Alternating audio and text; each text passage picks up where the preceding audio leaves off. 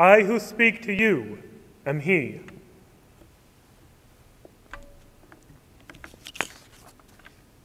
This is perhaps actually one of the more curious episodes recounted in the Gospels. The text explains that Jews do not have dealings with Samaritans. According to social standards, Jesus shouldn't be talking to a Samaritan or asking anything from her. But more than that, this woman shouldn't be here. It is the 6th hour, that is noon. Now, a gallon of water weighs a little more than 8 pounds.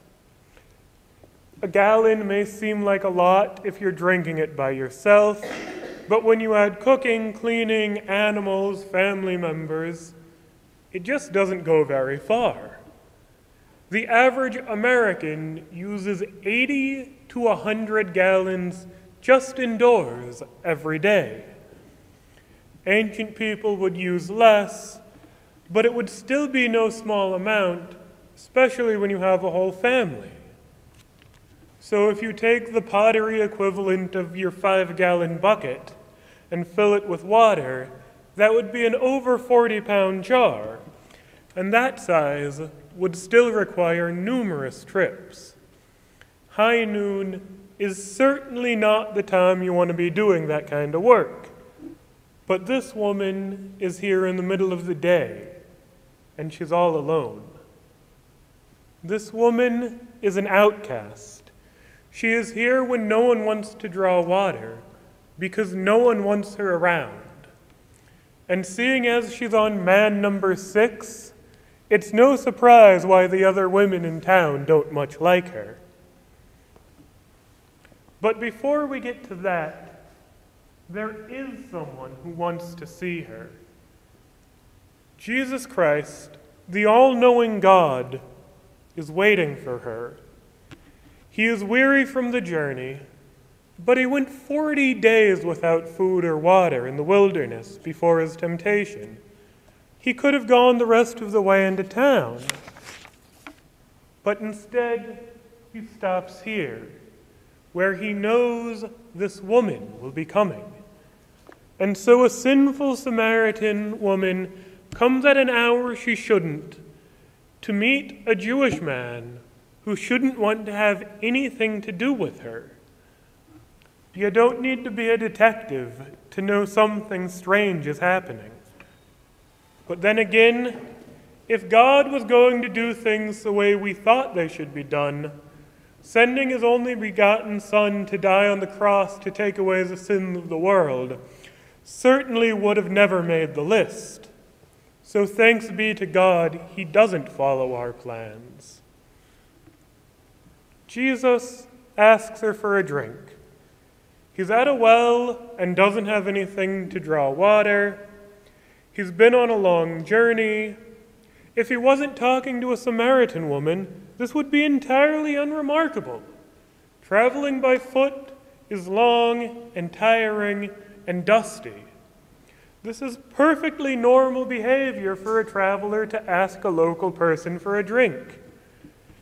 And the proper response, of course, is to give them water.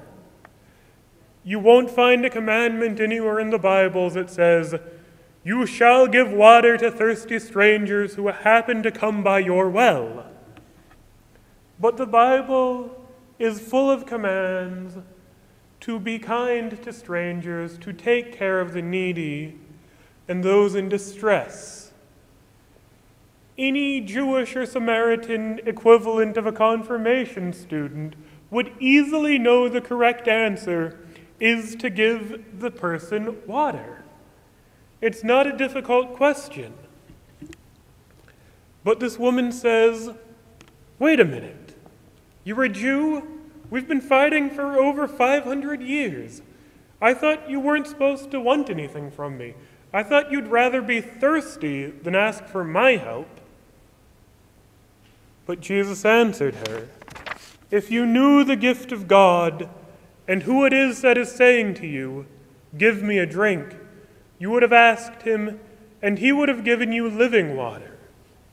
The woman said, "Sir, You have nothing to draw water with, and the well is deep. Where do you get that living water? Are you greater than our father Jacob? He gave us the well and drank from it himself, as did his sons and livestock." Jesus doesn't say, "I'm just that thirsty." He doesn't say, "This fighting is no reason not to interact with each other." Instead, he says, "If you knew who I was, you'd ask me for better water." Now we hear living water and think faith, life, forgiveness of sins, the Word of God.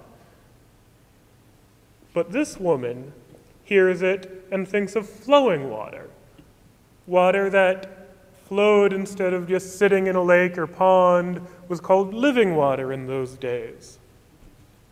So she thinks that Jesus is saying he can find flowing water right here in this well that doesn't have it. Now, there are 3 types of water, or of wells in the Bible, because the word really just means hole in the ground with water in it. The first is a cistern. Dig a hole, put some steps in it, plaster it up so it doesn't leak, wait for the rain to fall. It works, it gives you water, but any of you who've had to take care of a pool or a cistern knows it doesn't always stay nice and clean, does it? It also evaporates away, which really isn't something you want your well to do. The second is more of what we think of with a well. It's a hole in the ground, and you put steps or a rope in it, and you go down and get water from an underground pool.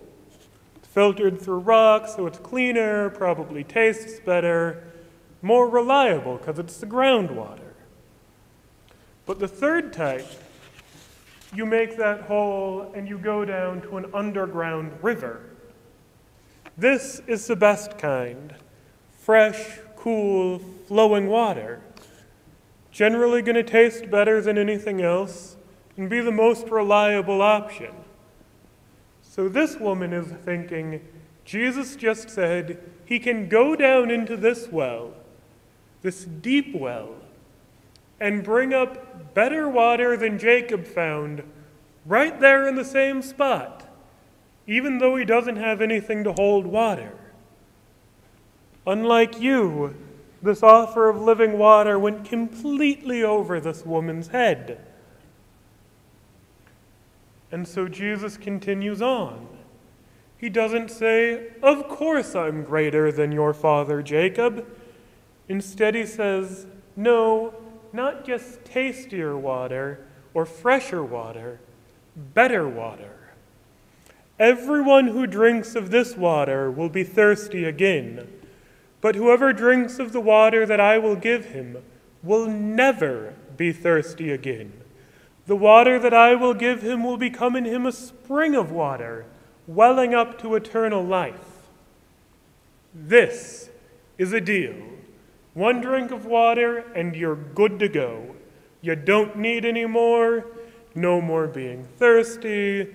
No more going out of town on the journey to the well to bring back lots of heavy water and repeat this trip many times during the day.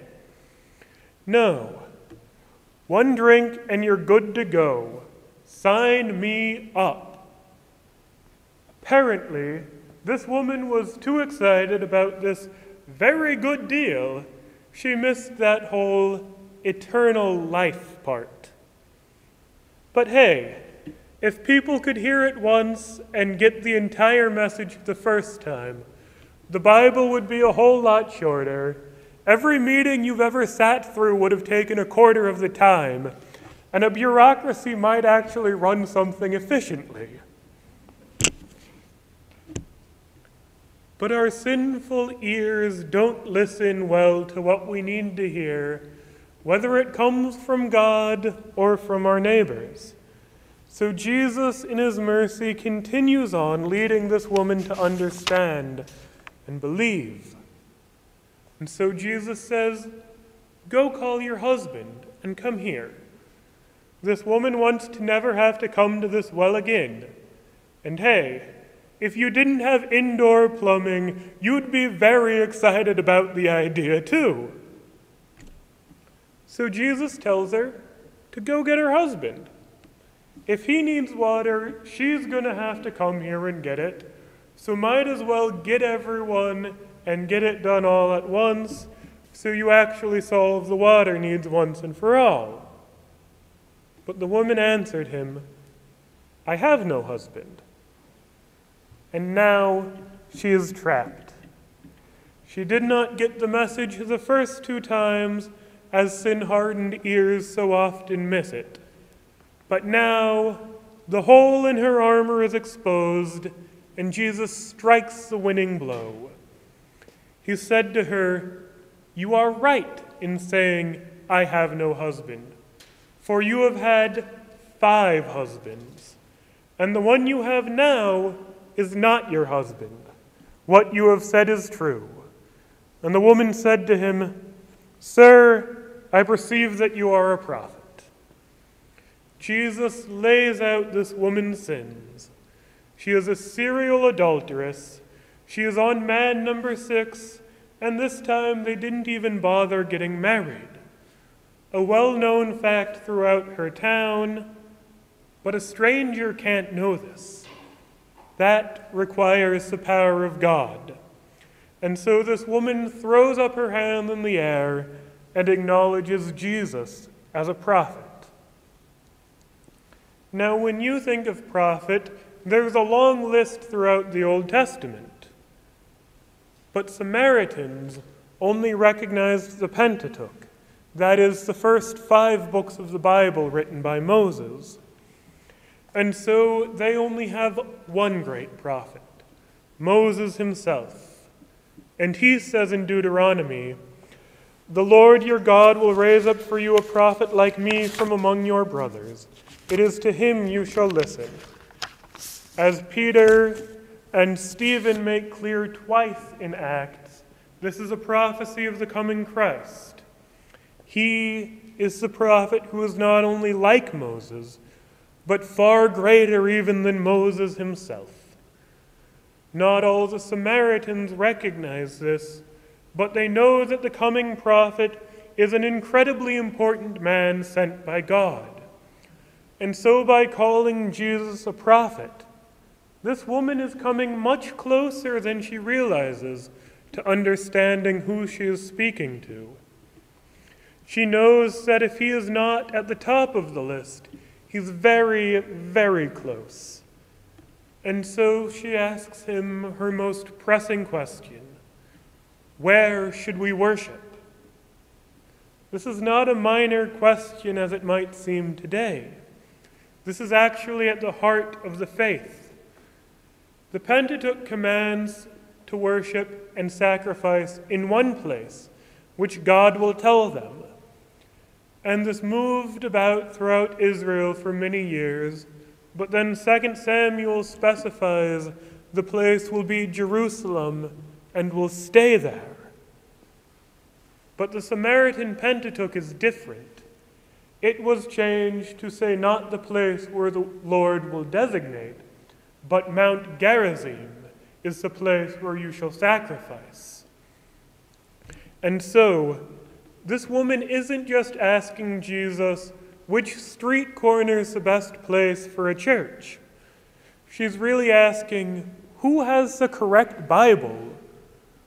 Who's sinning? Who are the true believers? And Jesus answers in just a few verses some things which could fill thousands and thousands of books and hours and days of sermons, which, don't worry, we won't go into. Jesus says ever so briefly, Samaritans worship the true God, but are mistaken. Jews worship that very same God, but no better. This alone is a marvelous declaration. It answers the question at the heart of the fighting that's been going on for 500 years and acknowledges both groups as believers. Yet Jesus adds more and better. The hour is coming and is now here when the true worshipers will worship the Father in spirit and truth. For the Father is seeking such people to worship him. God is spirit, and those who worship him must worship in spirit and truth.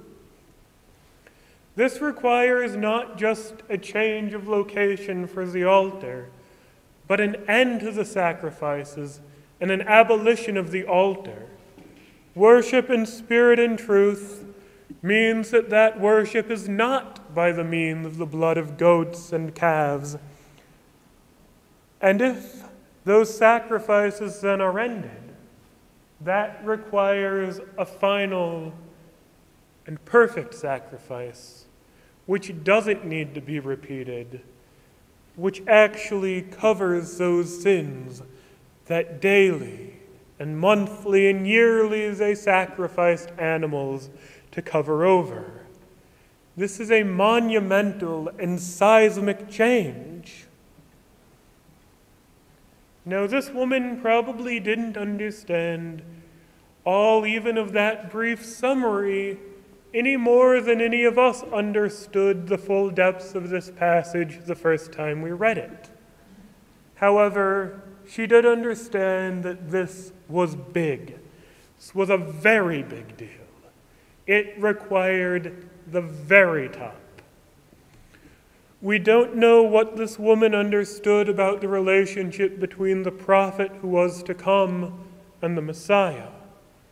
But she knows for certain that the Messiah is the one they've been waiting for.